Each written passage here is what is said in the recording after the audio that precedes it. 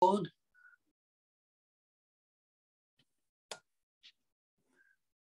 the record, as you see it here, it's a Noahide command, Idolatry number 4. And today we will speak about how to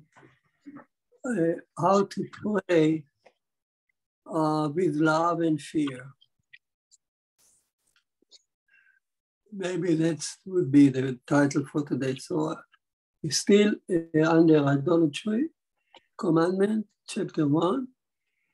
And as we move on, we talk about Elohim, God.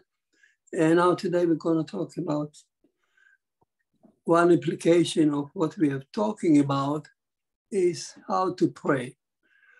So what's the story? As we remember last class, we talked about how Elohim created the world with wisdom. What kind of wisdom? A bina, detail. Bina is learning deriving one from another. So it's a sort of a wisdom that men uses. We use it a lot. We learn something and then we derive things from another, one thing from another. But also, if you think about it, evolution, the whole evolution is one creature coming out from another. So Elohim, the notion that Elohim created the universe with Bina, learning or deriving one issue from another, really fits the evolution. The Rabbi saw the hint for the wisdom, and we already mentioned it. It says at the head of the event, in Hebrew, in English, it's the beginning. But in Hebrew, it can be read as at the head of the event, Elohim created the heaven and earth. Hence, he had a head, H-E-A-D. So the Kabbalah says, it's a very important issue in Kabbalah, in Chabad, he looked at the head, the wisdom of the head, and created the universe. And with what kind of wisdom? We said not only Chokhmah, general wisdom, but Bina in detail, in minute detail. So how can we see that wisdom? We look at nature. We look at the story of Genesis. It looked like the sixth floor building had a plan. Elohim had a plan. He checked to see every day if it's good or not. And each floor, each level, each stage serves the next one on top of it. So there is a wisdom here. The creature, the vegetation on Tuesday, on the third day, help creature later on to, like cattle, of course, and also for the fish to develop from the vegetation in the water. So each stage serves the next one to come. So there's a plan here, wisdom. If you turn a microscope, you can see that, and you search each day to see how wondrous it is. For instance, the crust that happened at the end of the day one, Earth cooled off and formed a crust from the lava actually stopped streaming. A solid crust was formed on Earth's surface. That's the crust that we sit on it right now. And that crust allowed water to accumulate on it. Now, first of all, to think about the miracle of Earth being at a certain place on space where life can be formed. Because life needs water, they need certain temperature, certain conditions that can happen only on Earth. So far, we haven't found any other planet that really managed to develop life on it so far. Think about the water. There is although we searched for water for many years, we sent satellites and we sent spaceships, but they don't find water really. Certainly not in the form of an ocean. And the fact that the Earth developed such an ocean on its day two, it's a big miracle. It's a big wisdom, because it was necessary for life to develop. Had all the water been frozen, it would kill all life on Earth, as it happened actually almost on day 4. Earth was turned into ice ball, but it was still life retained in the water, in the water that didn't freeze.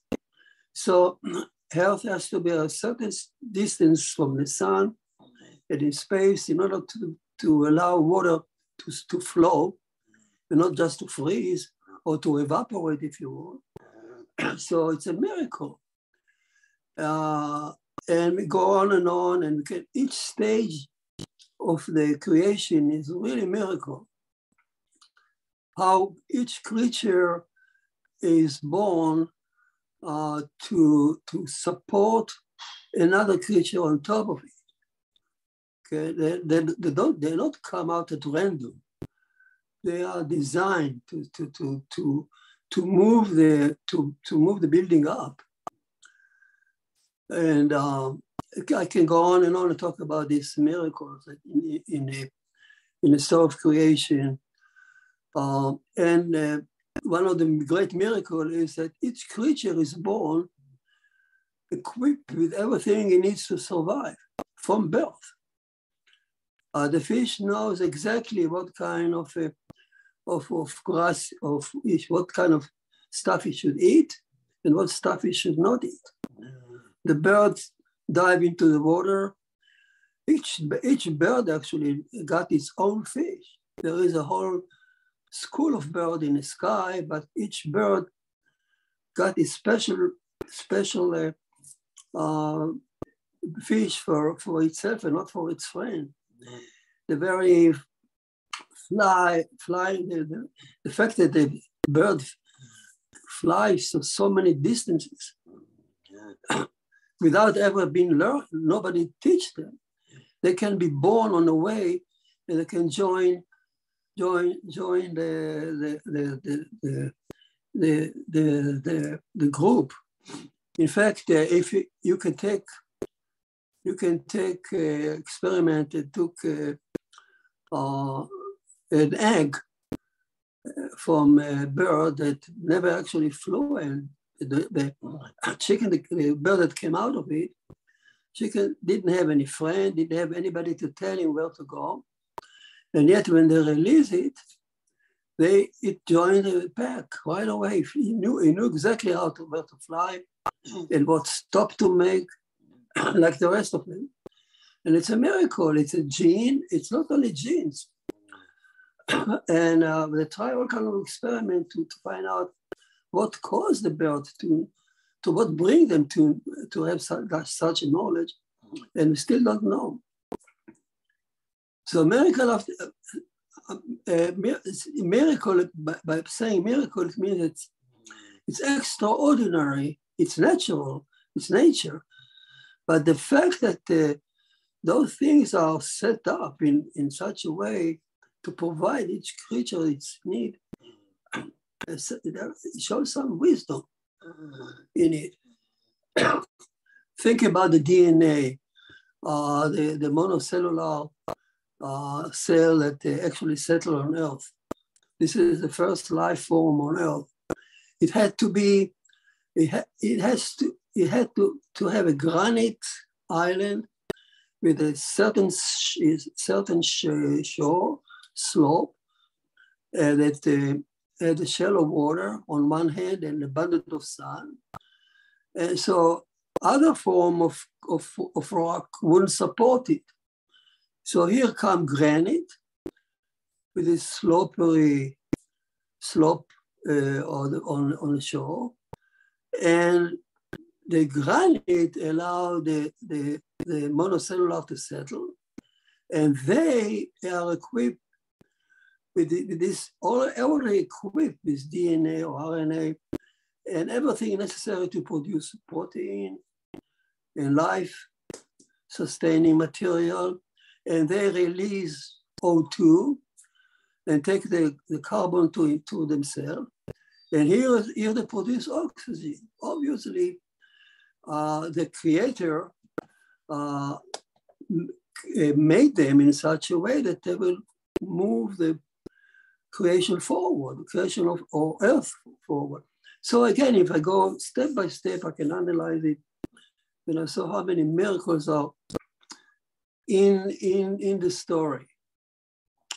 I think one of the greatest miracles of all that really mind-boggling and actually negates the story of random evolution is a story of a Cambrian period. Cambrian period, we said, fit day 5, that suddenly, without any predecessor, without any background, there is an explosion of life in the water just in a few 100,000 of years, maybe close to 1 million a year, but not too, in geological term, not too long a period.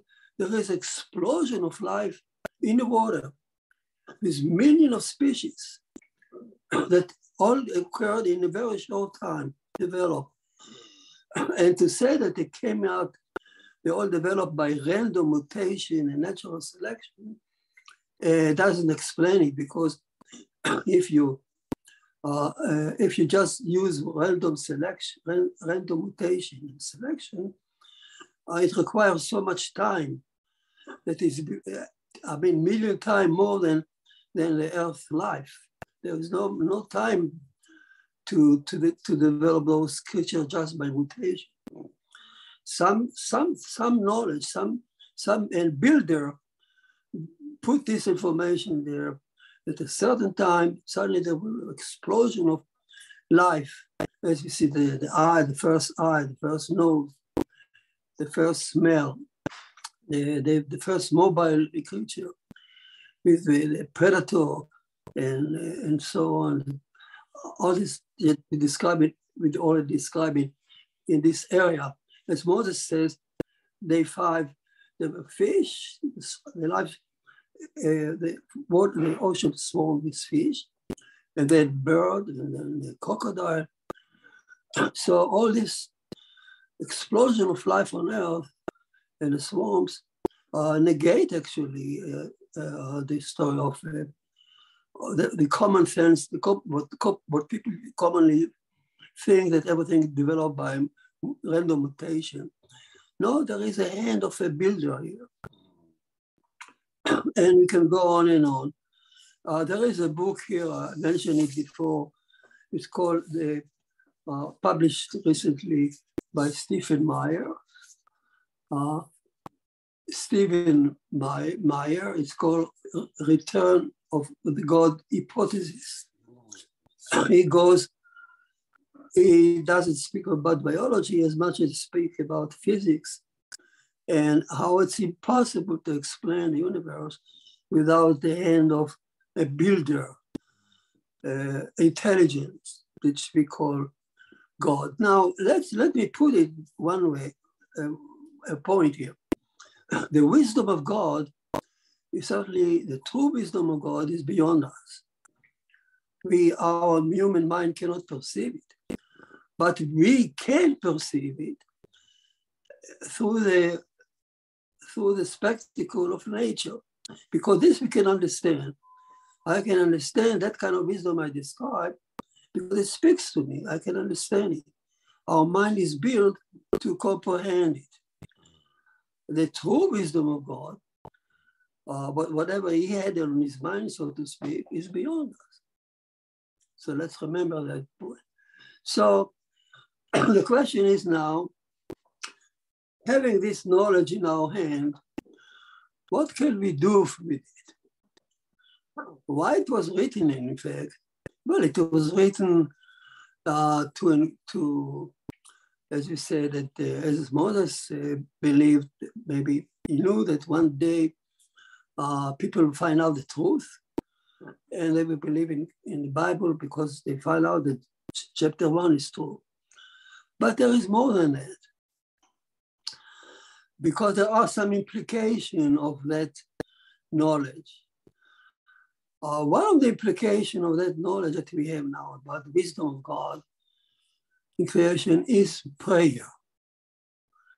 Now, what do I mean prayer? How is it connected to prayer? The story is what the Rabbi said,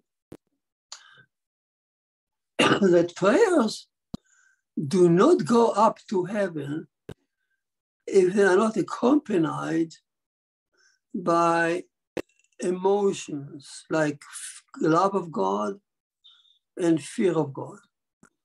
If you just sit there and say a text, it will not go up.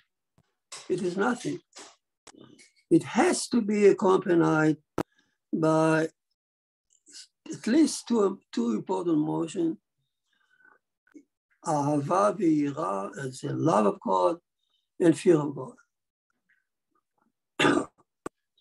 What do I mean by that? Well, what kind of prayer I'm talking about? There are prayers that come out from the heart at the time of a need. If a person is standing before a surgery or some kind of situation, he is aching, he needs help, and he pray to God for help. For that kind of prayer, there is no structure. The person can pray like that anywhere, anytime, in any language. And in fact, sometimes he doesn't even have to say any word. Hashem can read his mind. Like what? Like Noah. Take Noah. When Noah prayed after the flood in Mount Moriah, he offered burnt offering, silent burnt offering, without any prayer. As he poured out his thought in the smoke that came out from the burning flesh. Hashem actually smelled the aroma of the smoke, and he listened to Noah without Noah ever saying anything. So that's a classical silent prayer out of distress. Noah was worried about the flood, after the flood, that the flood may come back. Why should he start civilization again? His children soon will start killing each other for this reason or for that reason. Bloodshed will return, and the flood will return. It's almost like a given fact. So why should he start civilization again? And his frustration, he offered prayer to God in that silent prayer, and God answered him. God read his thought without him saying a word. So that kind of prayer, we understand, doesn't need any structure. You can say anything. You don't fix it. You just pour your heart and that's it. But we are talking about another sort of prayer, a prayer like, say, a congregation. A congregation of Noahide meet, or Jews, in a synagogue or prayer hall, and they offer a service to God by chanting, there is a choir, there is music, there is somebody deliver a speech, and there is a text written, and they can use psalms or poetry or whatever the congregation finds suitable. So it's a kind of a service. You don't do it out of distress, but there's a kind of a service to God, that kind of prayer we're talking here. So those kind of prayer, if they just said automatically, mechanically, just because it's nice, or the music is good, and you sit and chant the word without thinking about them, without any emotion of love and fear, you see, it's beautiful, but it doesn't count to anything. The Rabbi said it will not go up. For instance, I can give you a story to show you what I mean about the founder of Hasidism, Baal Shem Tov, the best. There is a story about him. He traveled a lot in Ukraine and Poland. This is the 18th century, okay, middle of the 18th century. And he came to a synagogue that is known for his beautiful building and wonderful choir and beautiful congregation. And they want to show him the synagogue. So he comes to the synagogue, accompanied by a small group of disciples. Hasidism was nascent. It was just the beginning of Hasidism. So he had a few students with him, and they approached the building. And the Baal Shem Tov opened the door. He looked in, and suddenly he retracted back, and he closed the door. He doesn't enter. And the disciples see him doing it. So he goes again to the door, he opens it, tries to enter. Well, he stuck, he retracts right away, close the door several times, and he never comes in.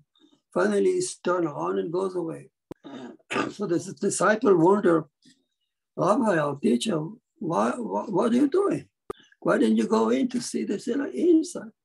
He said, you don't understand. As I open the door, I see tons and tons of prayer floating in the air there.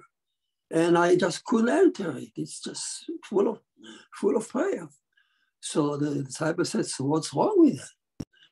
You know, that prayer. He said, no, you don't understand. The prayer shouldn't be here. It shouldn't go up. What are they doing here in the synagogue? So that story, so what he meant, of course, that they came out, those prayers were wonderful choir and beautiful clothes and beautiful people. But the air was full of those prayer. They didn't go up, they didn't ascend. They lack the emotion of fear and love of Hashem. So, for instance, another example I can show you. Last week, Parsha, when Jacob dreamed, the letter that he saw in a dream, the angel of God ascending and descending. So one of the interpretation is that the angel actually carry the prayer up to heaven, and when they descend, they take with them the response to Hashem to the prayer. So the angel should go up and down, and they carry the prayer. And if you are not accompanied by the proper fear and awe and love, they don't go up. As Jacob himself wake up and says, how awesome it is place. Manorah. Manorah actually means he feared. It's not only awesome, it's a fearful. It was not fear of punishment. It's a fear of awesome fear of respect to, as before you stand, when you stand before a king, royalty, fear of awe rather than punishment. So that's, and also love for Hashem. So without those emotions, the prayer won't go up. Okay, the question is, if so, if you require a prayer to go up with a midot means emotional, midot attribute, like Ahava v'yira. How can you expect a normal person who spend all his day with mundane things, struggling for his livelihood, issue of health, of family? You know, our day is full of tribulation and problems, sometimes happiness, but mundane. You are totally involved in it.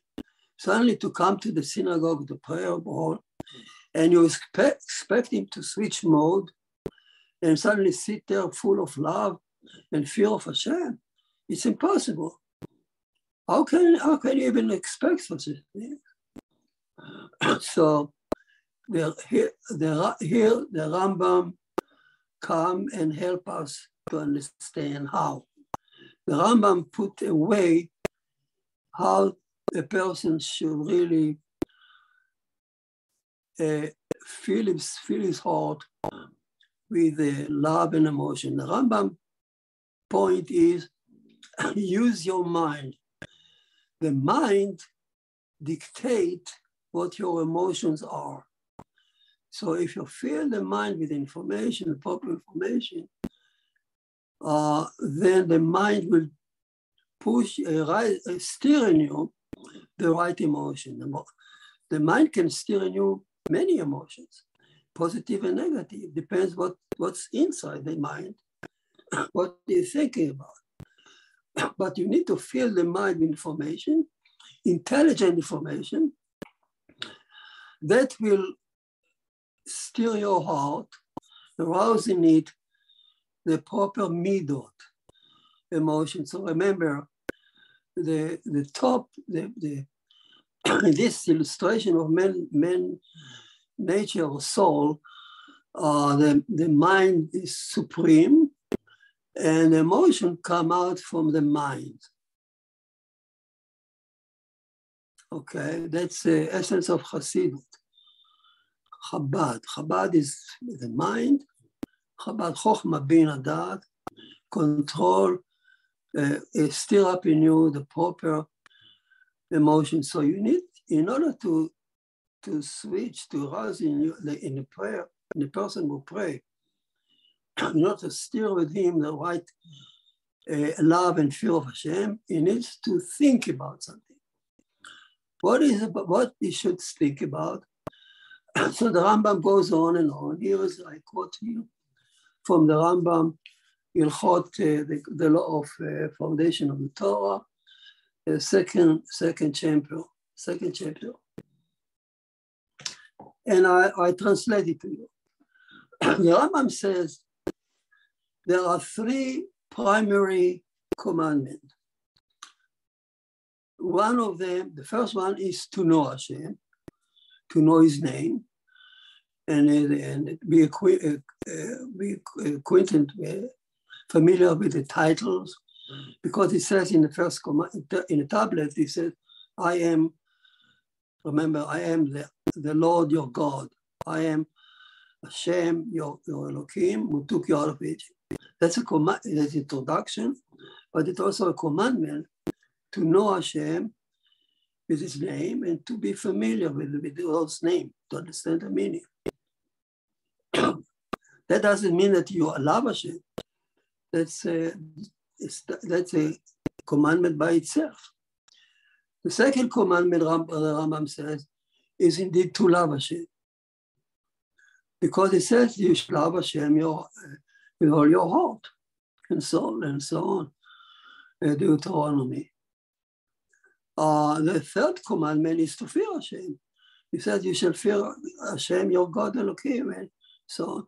So those three commandments, to know, to love, and fear, are primary. According to the Rambam, he put them on the top of his book. Now he goes on and say, okay, I show you, what is a way to love and fear God or Hashem? He says, I'm going to show you how. And I quote to you. I said, whenever a person examines Hashem's deed or action in his word, in the world, and examine his wondrous creature, and realize from them Hashem's wisdom that is so unlimited. Remember, see what the Rambam is saying. You examine, and from the examination of the creature and nature, you learn from this examination, you come to understand Hashem's wisdom that is so unlimited and so awesome. And once you get there, that's in your mind, immediately you would find you love Hashem and praise Him for that wisdom. You will aspire to know His name and to love Him. And then he says, whenever a person takes those things to his heart, and he understands the wisdom of God in nature and so on, he would immediately retract back with fear and awe, recognizes how small and insignificant creature he himself is. So the Rambam, remember, it doesn't even mention the Torah here. I would expect the Rambam to say, okay, learn Torah and you love Hashem. No, he doesn't say that. He says, look at nature. It's creatures, and you see the wisdom from them, the wisdom of God from them, from nature. And then you come to, it will instill in you this intellectual engagement will instill in you, once you get it in your heart, in your mind, you will surely come to love Him and to appreciate and to fear, at the same time also fear. So love is coming forward and fear is kind of attracting back a little bit. And then he goes on to tell you, I'll show you some example from nature that he thinks are awesome. Well, we know much better that aspect. You see, the prayer book, the Siddur, is actually built, our Siddur is really following the Rambam advice. We start every day, we start with Psalms. And the psalm that we say at the beginning of the prayer, all of them are selected for the prayer book because they describe God's power and wisdom in nature. How many stars there are and how many creatures you created, and cedar of Lebanon and so on. The sea, and you provide them everything they need. Everything we said is there on those psalms. So the idea is that once you run through the Psalms, then you get to the Shema, which is a commandment, the love Hashem, and you read love Hashem, you come to love Hashem through that path. And then the door of the temple are open, and they offer the daily offering, which is actually designed to instill fear in you. Fear in you means don't just come to Hashem with love. I want to cling to you. I love you. Well, there is a fear. If you retract back, it's still, God is a burning fire. You don't cling to Him just without any fear. You have to retract back. So the Siddur, and then the Amida prayer. So the Siddur and Amida prayer is written there because once you have love Hashem and fear of Hashem, then you can say the Amida, and you expect the Amida of the prayer, what you say will ascend to God. If, provided you're not just saying that, but you really think about what you're saying. Now, the problem is, as you can imagine, this is how the Siddur is built. And the wisdom there is wisdom that in Psalms. So the problem that many rabbis notice today, that as beautiful as the Psalm songs are, they don't speak to us anymore like that. No, we are not so impressed by the cedar of Lebanon. We are not so impressed by the fact that there are stars. We know more than that. We know about the cosmos. We know so much about the cosmos, black holes and galaxies. So for us, just to say that the sky is full of stars, that's only initial step. But we, modern men, modern people, needs a little more inside. So there's a trend now in Israel for many rabbis. One of them is like Ben Porat in Jerusalem, beautiful lectures, he gave unbelievable lectures, that he spent hours with the students telling them not only about the law of the Shulchan Aruch and of Talmud, I tell him how wondrous the universe is, how he follow that advice and he tell him about the wisdom of nature, to instill in them the love and fear for Hashem. It's not only the Rambam, there are many other poskim after the Rambam.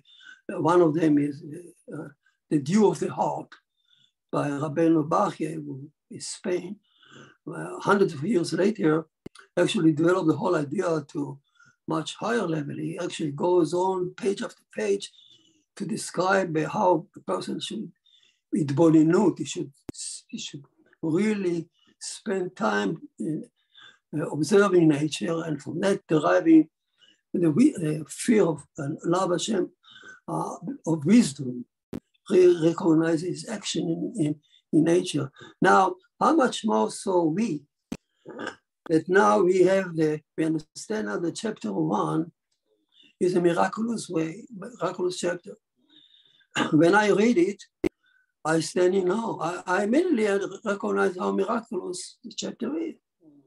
It really stirring me, in me personally, it's still a lot of fear and love of Hashem, understand the impossibility that Moses concocted it from his own mind 300, about 1,000 of years ago. It is a miracle in his hand. And so, and then when I think about the universe as we know it, I speak about the quantum physics. I think about there we are only now opening our door to understand the nature even more and more. We understand, we have the computers and we have now the power to understand nature a million times than our predecessor, our ancestors did.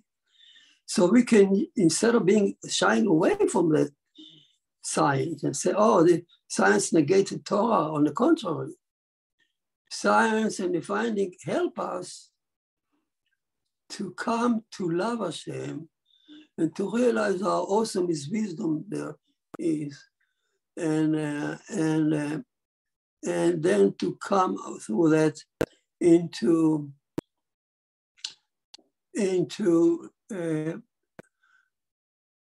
love and fear Hashem. One more point I want to mention it. Everything I said until now is developed, is a foundation of Hasidut. 17th century, they developed this approach. 18th century, in Ukraine, they developed this enormous approach. I mean, they understood the first time that really you have to develop fear and love of Hashem. So they developed now a new way to pray. That's why Hasidim can spend time, hour before the prayer, in order to itbonenut, they call it, observation, to incite in you the love of and fear of Hashem. If you just go from the synagogue, from the street, to the synagogue and just start to pray, you did nothing.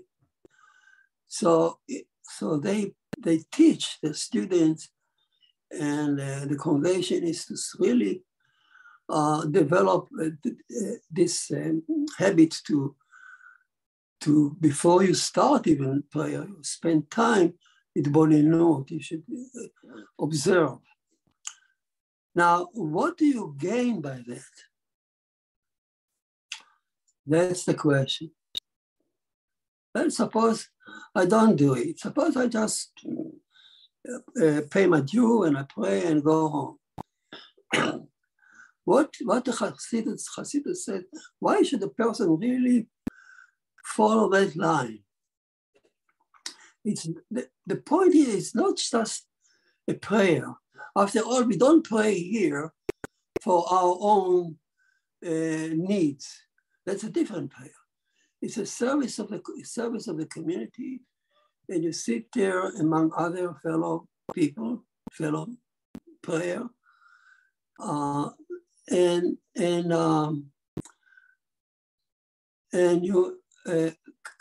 you you approach God, and you talk to Him with I'm you and me. That's the only time you really talk to God, person to person, so to speak. Now here's the main point. The Hasidim teach that if you offer that prayer from full of heart and in fear, you gain not just that the prayer will ascend up, but you gain approach closeness to the Shekhinah. Remember, we will talk about later in our class how the Shekhinah needs to dwell in our heart, aspire to enter your heart. When you approach her with such a prayer, she will enter your heart and fill it with joy and dedication and holiness. And she will push you to do the things that she loves beyond just charity. You really mercy and compassion and so on. But that's only the result of that.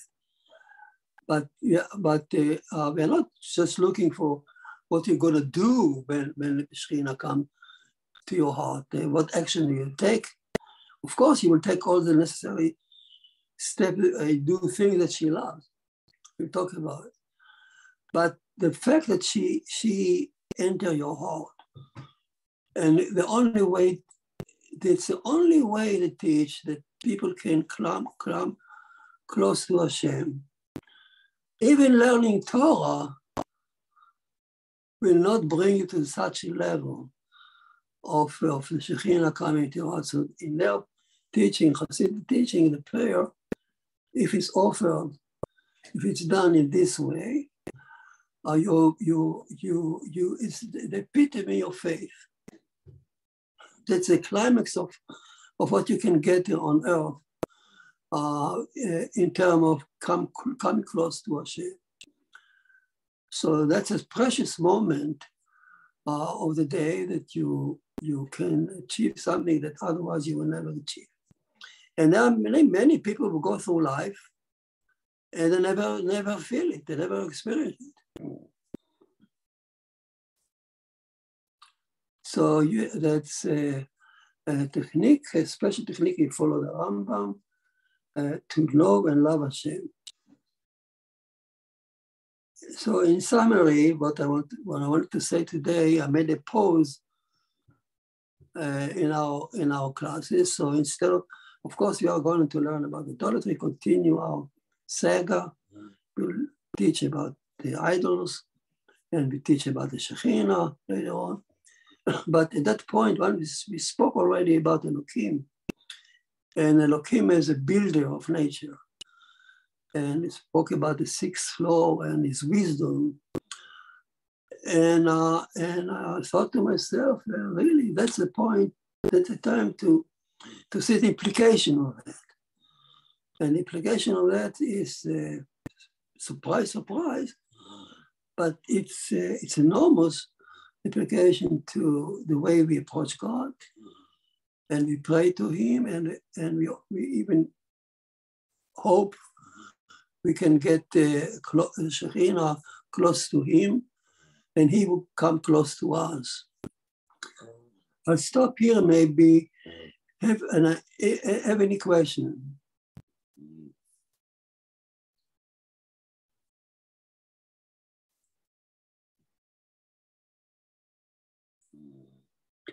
I was just thinking, Rabbi, that in your comments about nature and finding God in nature, and I'm wondering if, and you said something about we don't relate so much to the Psalms because we're not impressed by the cedars of Lebanon and things like that, like David's time was. And I'm wondering if it's because we become an industrialized society, and we don't go out in nature. I'm thinking about Nancy, who's in our class today. She raises cattle, and she's out there and seeing the life cycles, and she's out there taking care of those cattle and seeing when one's born and when one dies. And she's seeing that. I live in the city. I'm disassociated from that. So I'm wondering if that has caused our disconnect with nature. I agree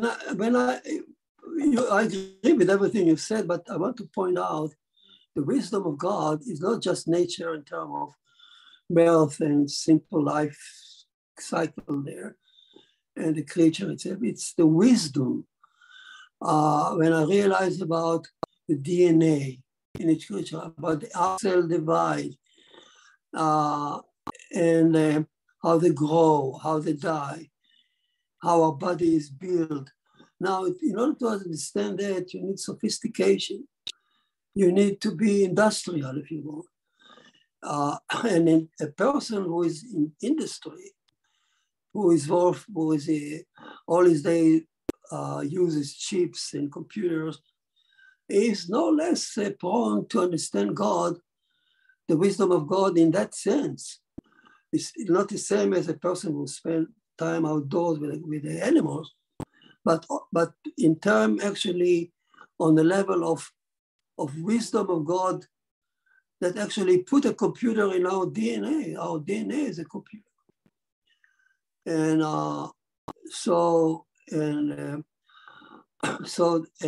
you think about the cosmos. You speak about a higher level, a different level of nature. Our life, whatever we do, industry or outside door, agriculture, everything we do has implication to God's wisdom. And Rabbi Ben Porat, he spent an hour talking about how miraculous it is that whatever we need as we progress in civilization, our needs increase. Suddenly we find a solution in nature that pop up at a certain time, at the right time. Like he gave an example. About 100 years ago, there was a Milton, an English scientist who said, no, mankind is going to die because we multiply much more than we can produce food. Very soon, there will be more people that we can provide food. And mankind will start dying like flies. So we need to find for years, it looked like a real problem because mankind proliferate much more, it looked like, than we produce. In a minute, we want to be able to feed them. Today, we are 8 billion people on Earth. Thank goodness. Turn out, as Rabbi Porat said, turn out that our science unexpectedly grew up in such a way that we can produce now 100%, if not 1,000% more food than before. like tomatoes. In the past, they use 200 kilograms from a dunam, from a certain area. 200, let's say 200 pounds. Today, you can produce from the same size of a lot, about 10 or 100 times more tomatoes than in Rabbi, because they found a formula that the tomato needs to proliferate. So suddenly we can produce a lot of tomatoes. We could produce a lot of corns, and so on and so on. So science suddenly finds solution at the right time. And if you look at Rabbi Ben Porat said, if you look at the event, what brought the discovery of this chemical that promoted tomato, or the chemical that promoted the corn, or any other such a need, all this invention came out almost like unexpected. They pop up suddenly in a scientist's mind. Sometimes without even, the scientist himself doesn't believe it happened to him. As if it's like as if God, so to speak, the builder of the universe, took care of that. The moment we need more, we can find solution more. Everything in nature, we can use it for our need. He said, take the spider web. You know, the spider web is 10 times, a million times stronger than steel. It's thinner and much stronger, much more stronger than steel. So what they come out and lighter, much lighter. So now they use a spider web for satellites, to tie down all kind of thing in a satellite. So even a spider has a usage that we found at a certain time when we need it. So as if there is a built-in mechanism here that God provide us that we can find, we have the wisdom to find out what we need at a certain time, at a certain place when we need it. So that's what he said, he is the ultimate provider. And we should recognize it. And of course, don't do it for our detriment.